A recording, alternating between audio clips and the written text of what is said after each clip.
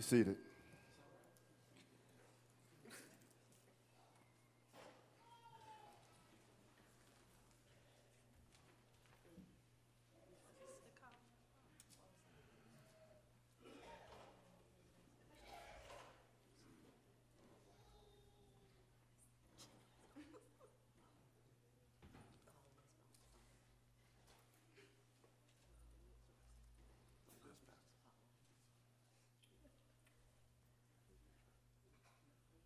When I've done the best I can, oh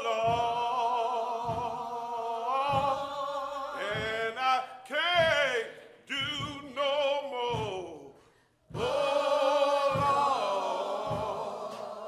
Lord, you let the words of my mouth, meditation of my heart, just to be accepted.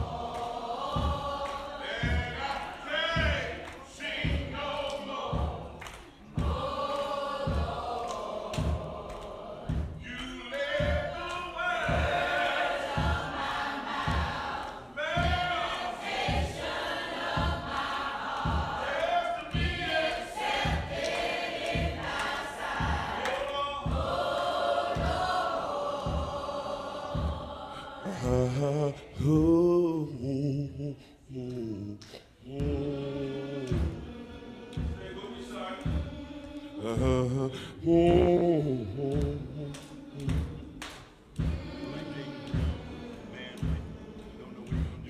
had the our meditation will be his hand.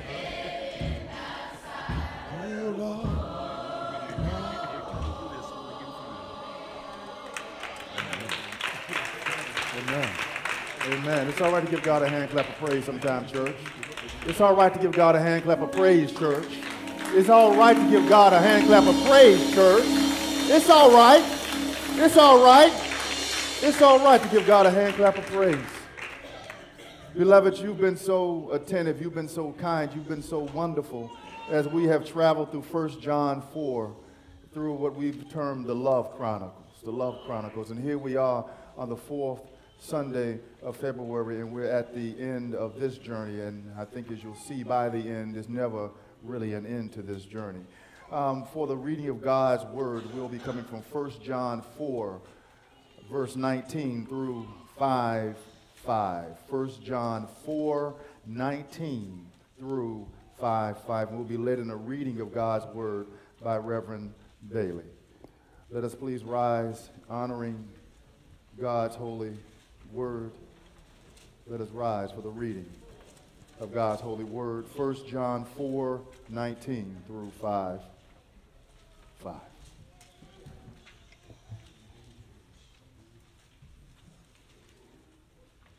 Amen. We love him because he first loved us. If a man say, I love God, and hateth his brother, he is a liar. For he that loveth not his brother whom he hath seen, how can he love God whom he hath not seen? And this man have we from him, that he who loveth God loveth his brother also. Whosoever believeth that Jesus is the Christ is born of God, and everyone that loveth him that begot love also has begotten of him. By this we know that we love the children of God, when we love God and keepeth his commandments. For this is the love of God, that we keep his commandments, and his commandments are not grievous. For whatsoever is born of God overcometh the world, and this is the word that overcometh the world, even our faith. Who is he that overcometh the world, but he that believeth that Jesus is the Son of God? Amen. Amen, beloved. So ends the reading of God's holy word. Let us pray. Dear Lord, dear Father, we have come before you, and songs of praise have been sung. We have come before you, dear God, and prayers have been lifted up. We've come before you, dear God, and praise has been given. We have come before you, Lord, and petitions with supplication have gone out. We've come before you, Lord, and the victories, the achievements, and the rewards of such have been recognized, dear God. But now we come. Now we come to the time of the preaching of your holy word. Dear God, for the lost, perhaps it will be light. For the saved, perhaps it will be encouragement. For all, I pray it shall be received. Let us receive it, dear Father, in a way that we can give you praise, give you honor, and give you glory. Use me now, dear Father. As I'm cloaked in this robe, cloak me, dear Father, in your spirit. Let your anointing flow from the crown of my head to the sole of my feet. And while they may look at me as the man standing here speaking the word, let them know I speak not my word, but the word given unto me to give to them from you. Bless us in this time. In Jesus' name we do pray. Amen. Amen. Amen. Amen. Beloved, have you had a good time in the Lord already? Yes. Have you been blessed thus far in this worship service already? Yes. Well, prayerfully, as the word goes forth, nothing will come that will frustrate that. So here we are at the end of the Love Chronicles. The Love Chronicles. We've learned about loving God the Son. We've learned about loving God the Father. We've learned about loving God the Holy Spirit. But our love for God is actually a sterile love. Our love for God is a stoic love. Our love for God is a distant love, an impotent love, unless it is a love that does something else. A love that impacts somebody else.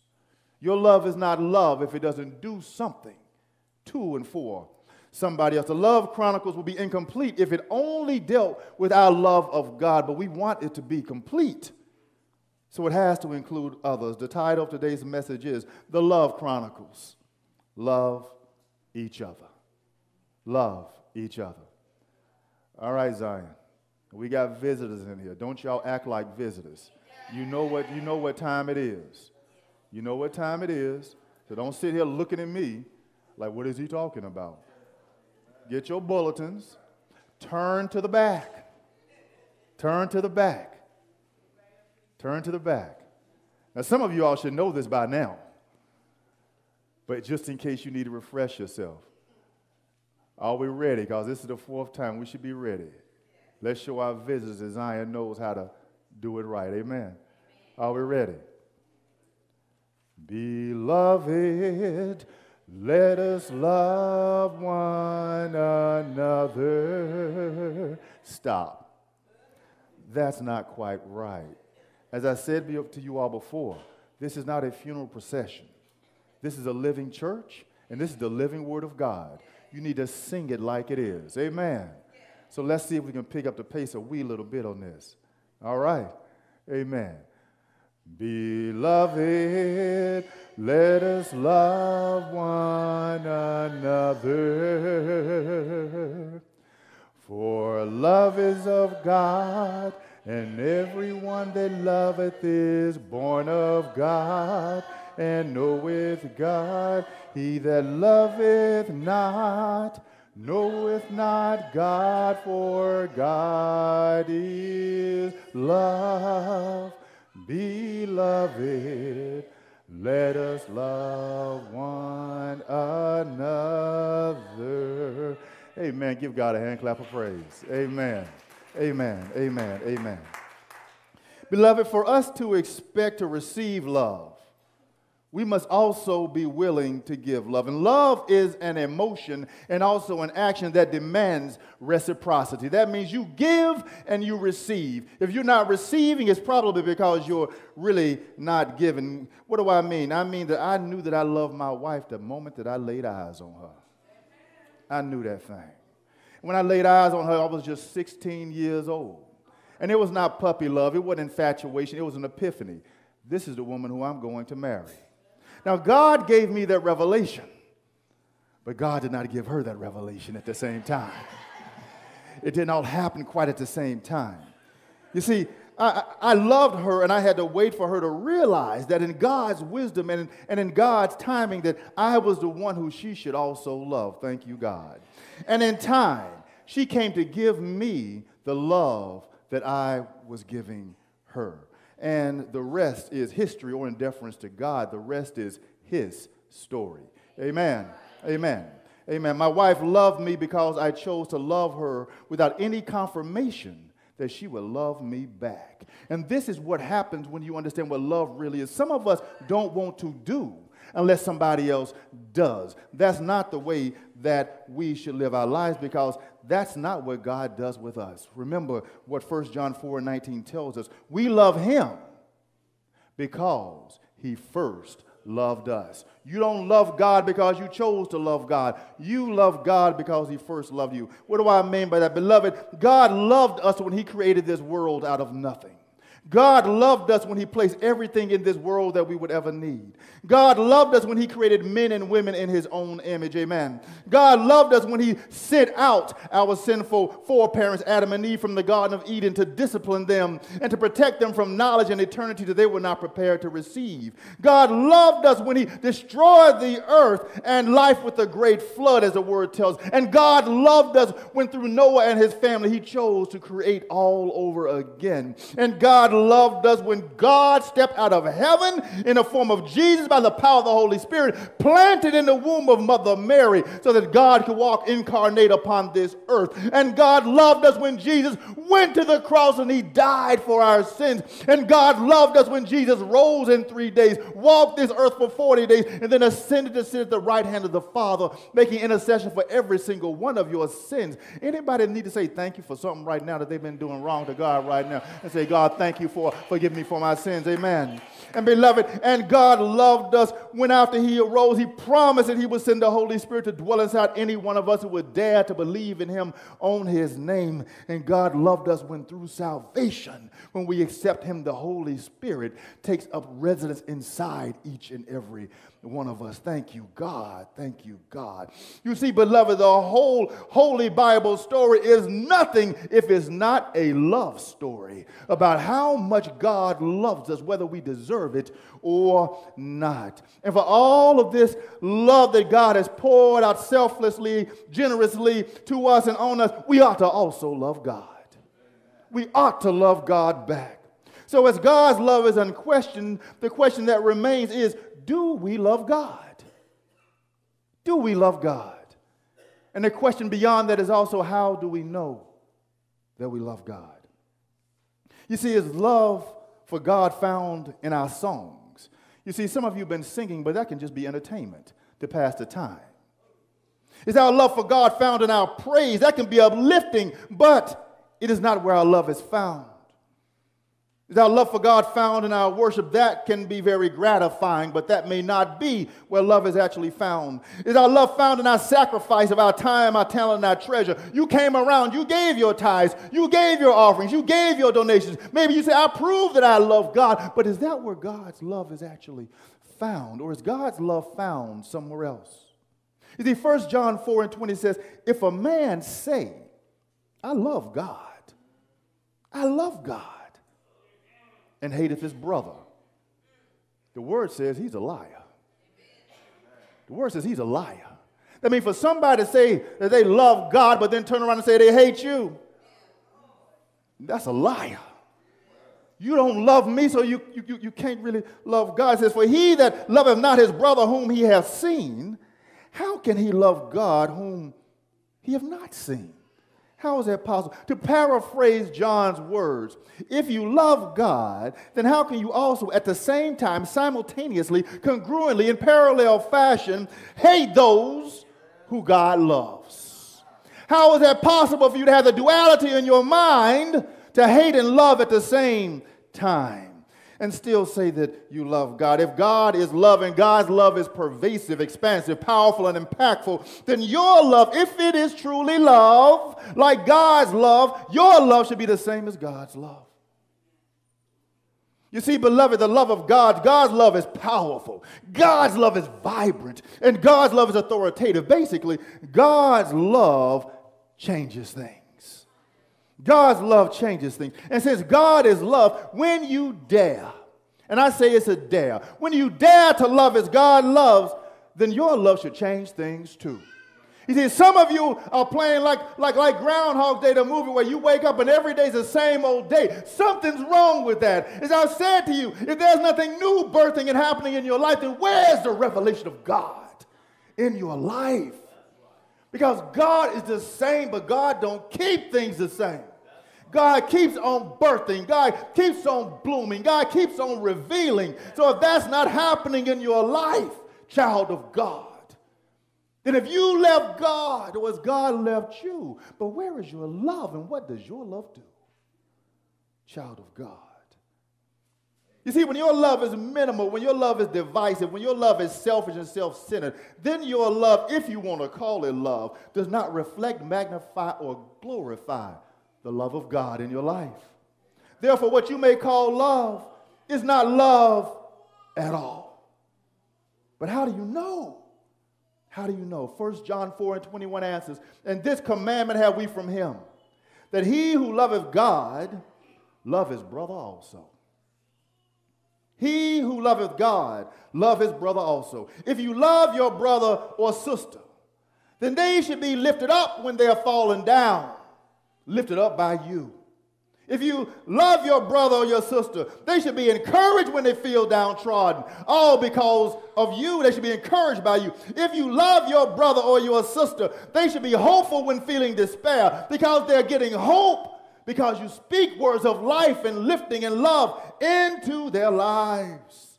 If you love your brother or your sister, you should somehow be making their lives better on their way to being the best it can possibly be. If you love your brother or your sister, that's what should be happening. And God expects nothing less. For in Matthew 22, verses 37 through 39, Jesus said, "Thou shalt love the Lord thy God with what? With all thy heart, with all thy soul, and with all thy mind. This is the first and great commandment." That's what the word says. And the second is like unto it. "Thou shalt love thy neighbor as thyself." Perhaps that's part of the problem. Perhaps that's part of the problem. I should be less concerned about how you love me. I should be more concerned about how do you love you. How do you love you? You see, beloved, if you've received the love of God, then I hope and pray that you know enough about God to know that you are worth being loved. Some folks don't know that about themselves. You're worth being loved. That means you are highly valued. That means you are cherished. That means you are esteemed. That means you are highly favored. That means you are prized. That means you are treasured. That means you are highly regarded by God. If nobody else told you, basically you are extraordinarily, fortunately, undeniably loved by God, which should make you, Zion, zealous, mighty, marvelous, bold, and courageous, so that you can love others as you have been loved by God. As you've been loved by God. The love from God and the love of God should lead to a love for God that's reflected in how you treat other people, because love is an action word. Love is an action word. I know it's sometimes hard to receive what you do not deserve, because we don't deserve the love of God. Nobody in here does, and nobody in here ever will. We don't deserve the love of God, but child of God, you can never be all that you're supposed to be in God or for God until you truly receive the love of God. In essence, God already has in mind who you are supposed to be. But until you begin to see yourself through the lens of God's love, you never will be all that God desires for you to be. So, beloved, how can you receive this love of God? 1 John 5:1 says, "Whosoever believeth that Jesus is the Christ is born of God." Is born of God. "And everyone that loveth him that begat loveth him also that is begotten of him." Beloved, for you to believe that Jesus is the Christ, the promised Messiah, our Savior and Lord, you must be born again. Is that not what Jesus told Nicodemus? You got to be born again. And when you are born again, you are born of God, making you a son or a daughter of God. Touch your neighbor right now and say, "Neighbor, if you were saved, then you are a son or a daughter of God." And in the loving family of God, you should love the one, God, who has given you new life, while also loving those around you who have also received the new life from God. You should be loving each other that way. But it first begins with a belief that by the power of God the Holy Spirit, God the Son, Jesus, was born of a Virgin Mary to become the only begotten Son of God the Father.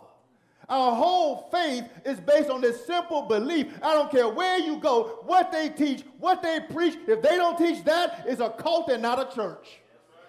Because it all depends on you believing that one truth. You have to believe that. And if you believe this, then you are a son or a daughter of God. The God who is love only bears those who are like him. Therefore, if you are like God, you should be loving as God is loving. Amen.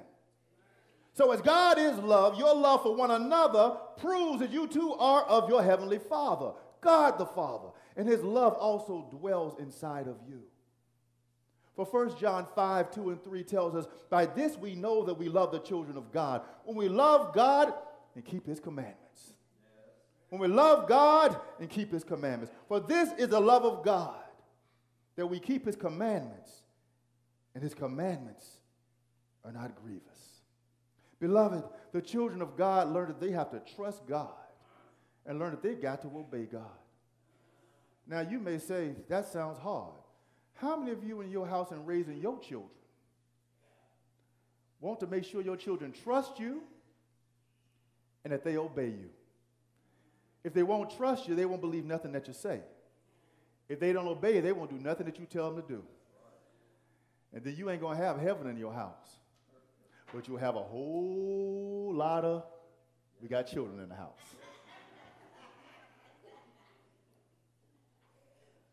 You see, beloved, if we love God, then we must learn to follow God first and foremost in our lives. I wonder if you were completely honest, you made a list of the priorities in your life. Would God be first? Or would family be first? You see, your family can be jacked up, and you place them above God and wonder why things ain't working out right in your life. Your friends can be messed up, and you want to spend time with your friends, but you don't want to spend time with God, and you wonder why things don't seem to work out. Your job might sound like you got a good title, but all the mess you have to go through on it may sometimes make you want to get up on Monday morning and go back. But when you say that title, people say, oh, that sounds like a really good job, and you sound like a really important person. And if you don't place God first in your life, you won't be able to navigate that wilderness journey very well. You see, if you don't place God first, something is wrong in your life. Nothing else will do. You see, and I know Elder knows the song by LaShawn Pace very well, Is Your All on the Altar? And a lot of us think, oh, LaShawn Pace, she's saying that song. No, LaShawn Pace sang Elisha Hoffman's song, a Presbyterian minister who wrote this song back in 1900. So it's been a long time that people have been saying, you have longed for sweet peace and for faith to increase, and have earnestly and fervently prayed. But you cannot have rest or be perfectly blessed until all on the altar is laid. Is your all on the altar of sacrifice laid? Are you picking up your trash, taking it to the dumpster, and then taking it right back with you, with the stench of it, with the ugliness of it, with the, frankly, it ain't no good for you no more of it, back with you when you say you're going to lay it down at the altar? When we bring you the altar call, are you laying something down, or you're just shuffling down? Is something in your life changing, or are you just going through the motions of staying the same? Does God somehow touch your spirit and move you in a way that you know that God's working and moving inside of you and changing your life for the better? Oh, it's just another day. You see, I learned a long time ago, I don't want to have any kind of day with God, because God makes every day special for me. God makes every day an opportunity for me. God brings light in every day for me. Therefore, when somebody wants to speak the worst, I don't look at the problems. I start expecting God to bring me some solutions into my life. You don't have to live that way, but I can promise you your life will be better if you did. You see, beloved, you've got to yield, as Elisha Hoffman said. You got to yield him your body and your soul. You got to yield him your body and your soul. And in yielding to God's love and God's commandments, you will find the truth in Jesus' words in Matthew 11:28 and 30. He says, come unto me, all ye that labor. Is anybody in here laboring?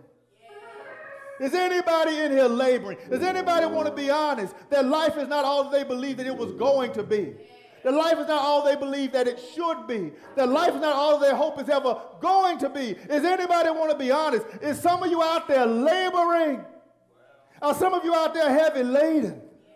You're being held down by some stuff going on in your health right now. You really know you got to make that doctor's appointment, but you don't really want to go, because you don't want to hear what they got to say. Are some of you out there saying right now, yes, I know at 9 o'clock I'm supposed to be on that job, but I'm sick of going to that place. I'm tired of dealing with them people. I know we got a couple of graduating seniors out here right now. They're probably like, I don't want to have to write another paper. I don't want to have to take another exam. I'm so ready to say, see ya.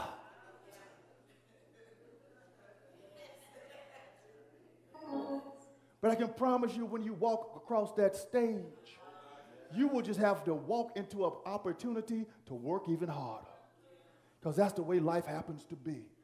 Every promotion don't mean that it's going to get easier in your life. Promotion means God is preparing you to do more and prayerfully better work in your life. That's what you should be striving for. You see, but when you try and do it on your own, you're going to be limited. So when he says, come to me, all that you that labor and are heavy laden, and he says, I'm going to do something for you. I will give you rest. I don't even need a show of hands here, but I can look out and see some of y'all didn't get a good night's sleep last night. Some of y'all been tossing and turning throughout the night. Some of y'all was probably hoping maybe I won't even open my eyes on Sunday morning so I can get away from all that I'm going through, what I'm dealing with. You didn't have any rest. All you had was a night of slumber, but you were probably up and down more than you could close your eyes and get that good deep sleep that we're supposed to need to keep us sane. Some of the folks in your life you're dealing with act like they done lost their mind. They have. Because they don't sleep. They have no rest. And when you don't rest, you will lose your mind. You will lose your mind. But he says, I will give you rest. But how? He says, take my yoke. Take my yoke. Take my yoke upon you and learn of me. And as we discussed in Hope Wednesday, the yoke that he says to take upon you, the yoke is twofold.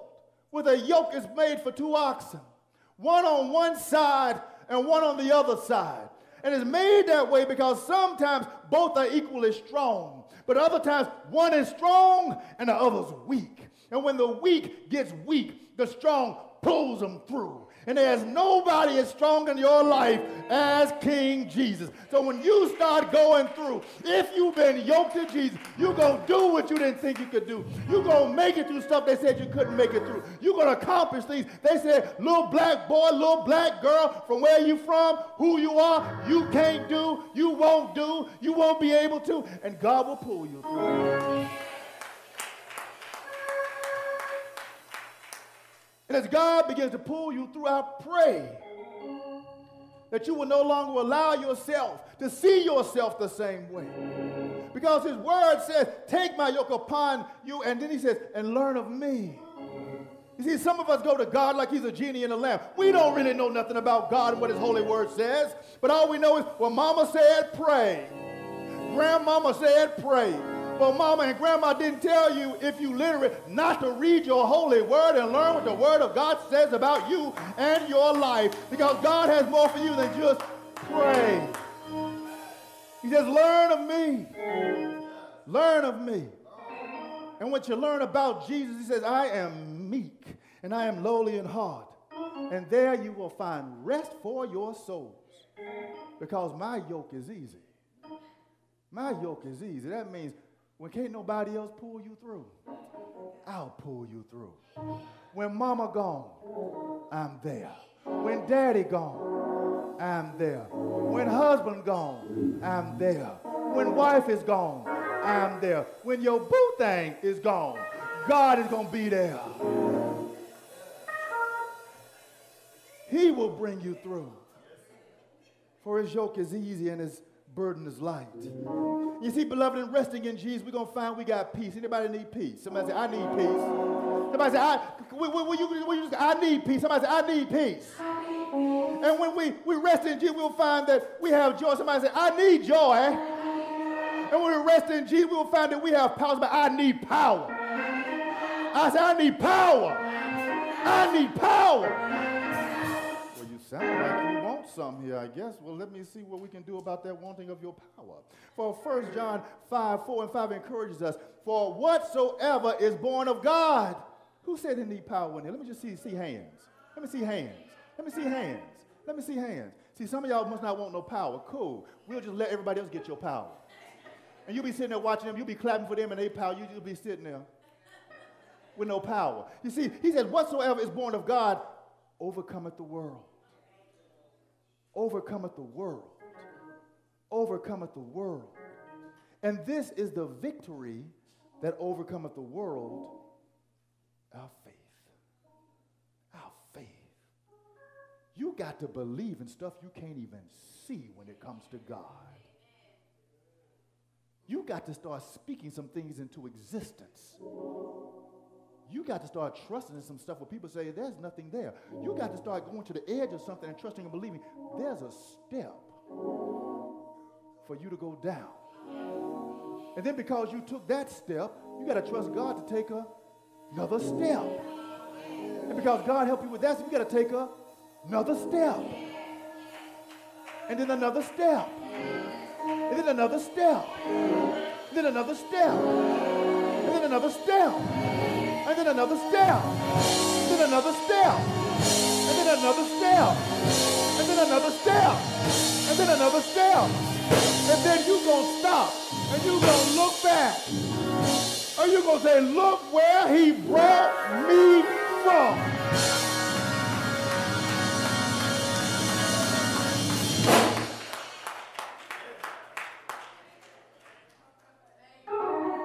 You see, beloved, I was born on 127 North Cameron Avenue. And some of y'all hear this, you may laugh, you may smile, you may think it's a joke. I was born on 127 North Cameron Avenue. A good life would have been me finishing high school and going to work in the factories. But God took me literally around the world. From 127 North Cameron Avenue, God took me to a little place, Atlanta, Georgia, and helped me get a couple of degrees from Morehouse College in Georgia Tech. From 127 North Cameron Avenue, God took me to Boston, Massachusetts to go get an MBA from Harvard University. From 127 North Cameron Avenue, God then took me to New York City and Geneva, Switzerland. From 127 North Cameron Avenue, God then brought me back to Durham, North Carolina. Then God took me back to Atlanta, Georgia. Then God brought me back here, all from 127 North Cameron Avenue. And then God said, you go on back to get you some more education. And so then I went to Hood Theological Seminary to get my Master's Divinity degree, all from 127 North Cameron Avenue. And then God said, you keep on going a little further because now I done put you in charge of this church, leading this church over here on 101 North Dunlap Avenue, all from 127 North Cameron Avenue. And so he said, now what we're going to do is we're going to go to Duke University and go pursue a Doctor of Ministry degree at Duke Divinity School.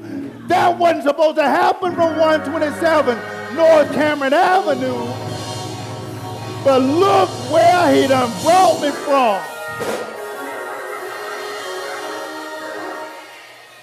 And I say that to say, I am not special, but I am unique. Because God made each one of us unique. We're not special, but we're all made by God. We're all God's children. And so limitation should be a word that you can spell. It should be a word you can define, but it's not a word you should apply. You should continue trusting and believing that if God will bring you to something, God has not birthed a dream in your head to give you frustration. The word of God says that my young men shall dream dreams and my old men will have visions. Do you have dreams and visions that you've not accomplished as of yet? Take it to God in prayer and see what God has to say about it. See what God will do with it. If you will trust in God that way. If you will trust in God that way. If you will trust in God that way. You see, beloved, Jesus was born of God and Jesus overcame the world. And he said of himself, sometimes you got to talk about yourself. As other folks talk about you, sometimes you got to speak your own truth about yourself. Sometimes you can't let people just talk about, because they may get it wrong. They may get it twisted. They may tell a story not quite right. You see, Jesus said of himself in John 16:33, these things have I spoken unto you, that in me ye might have peace. Now, truth is, Jesus said, in the world you shall have tribulation. Anybody, I see some heads nodding right now. Anybody know what I mean? You're going to go through some stuff in life, amen. You're going to go through some stuff in life. He says, but in the midst of tribulation, what do most people do? They get dragged down by what's dragging them down. But Jesus had the audacity only Jesus could do. Jesus said, in the world you shall have tribulation, but be of good cheer. Be of good cheer. Be of good cheer. Be of good cheer.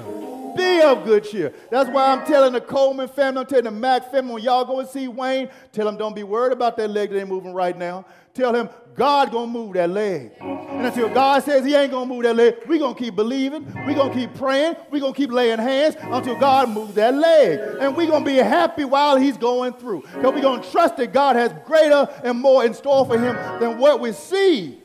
But be of good cheer, not because of me, not because of elder, not because of my deacons. He says, be of good cheer. Why? Because I have overcome the world. I have overcome the world. Your Lord and Savior has overcome the world. Beloved, each and every Christian is born of God. Can somebody say amen? Amen. And therefore, according to the word of God, somebody say amen, we too have overcome the world. Will you dare to believe that truth? Will you dare to believe that truth? And it all happens because of our faith. God has declared that Christ has overcome the world. God has declared that Christians have overcome the world. Amen. To overcome this spiritually upside down world. And if there ever been a day and an age where we should know this world is upside down, it's today. The spiritually upside down world does not mean that we're empowered to turn everything in this world right side up. That's not the goal. Instead, it means that we have the power. Somebody say power. So we have the power. Somebody say power. So we have the power. Somebody say power. The power to stand with God and the power to stand for God in spite of what the world brings against us. So you stand for right when everybody else wants to do wrong. You go the right way, even if going the right way means you got to stand by yourself sometimes. Because what you'll understand is when you may feel you're most lonely, you are never alone, child of God, because the Spirit of God is supposed to dwell inside of you. So you ain't never alone. Don't believe that lie, that trick of the devil. You are never alone. Therefore, by the faith of God, we should never allow anything to try to separate us from the love of God that is only revealed in how we love those who God loves. And therefore, we should love each other. We should love each other. Touch your neighbor right now and say, neighbor, you should love me. Some of y'all looking at each other like,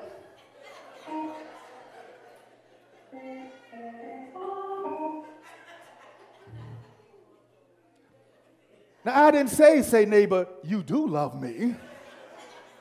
So you can make that statement without any consequence. You should love me. You should love me. You should love me. Therefore, instead of loving each other, we can retreat into our own personal places and spaces where we forsake transformation for comfort and conformity. That's what a lot of us do. We want to be comfortable. And in being comfortable, we would rather conform than to be transformed. Beloved, understand, Jesus said, I didn't come to make you comfortable. So if you're sitting up in your house, be it the place where you dwell or be your house of worship, and you good and comfortable, I'm good and comfortable. I'm not going to do anything any different ever again. That's not the way of God. That is not the way of God. And there's somebody who you need to be loving on who needs to see a better you than that. You see, instead of loving each other, we can overlook the evil in the world and decide that we cannot make a difference. If we can't make a difference, who can? Beloved, instead of loving each other, we can believe that art imitates life and that life imitates art and seek to commercialize some of the madness that we should be trying to conquer. Right now, you look on the TV, you look on the internet, you listen to the radio, and there's so much mess that we can look at and know it's not right. And people trying to use what's not right to sell you on some stuff. And plant it in your mind, your heart, and your spirit, and that of your children, stuff that you know is not right. But they try to make it like, well, everybody's doing it. Everybody's not doing it. That's a lie. But if I can get you to buy into it and to buy it, then you will. You see, beloved, instead of loving each other, we can seek to entertain ourselves with pleasures of creation and neglect the life of obedience that we owe to the Creator, that we should be giving to God. And instead of loving each other, we can tell every man or woman to do the best they can, while they can, with what they can, depending on luck and some predetermined mix of time, talent, and treasure, instead of trusting God. Or, somebody say, or, we can do something else. We can love each other the way that God loves us, by recognizing that God gave us life, that God gave us eternal life, and that the time in between is ours to demonstrate our love for God by loving each other the way that God loves us. We could do that instead. 1991, the hip-hop group Black Sheep had a song called The Choice Is Yours. So you can get with this, or you can get with that. You can get with this, or you can get with that. You can get with this, or you can get with that. I think you get with this, because this is where it's at. You can get with this, or you can get with that. You can get with this, or you can get with that. You can get with this, or you can get with that. I think you get with this, because this is kind of fat. Now, beloved, in 1991, I was graduating from Morehouse College in Georgia Tech. And fat was urban slang for highly attractive, gratifying, or excellent. I think you should get with the Love Chronicles. God wants you to know that the Love Chronicles are kind of fat, are highly attractive, gratifying, and excellent. I think you should get with Love God the Son. God wants you to know that loving God the Son is kind of fat, highly attractive, gratifying, and excellent. I think you should get with loving God the Father. God wants you to know that loving God the Father is kind of fat, highly attractive, gratifying, and excellent. And I think you should get with loving God the Holy Spirit, because loving God the Holy Spirit, according to God, is kind of fat. That's highly attractive, gratifying, and excellent. And I think you should get with loving each other. God wants you to know that the body of Christ, we are kind of fat. We are highly attractive. We are gratifying. And we are excellent. Why? Because God is love. And everyone who loveth is born of God and knoweth God. He that loveth not knoweth not God, for God is love.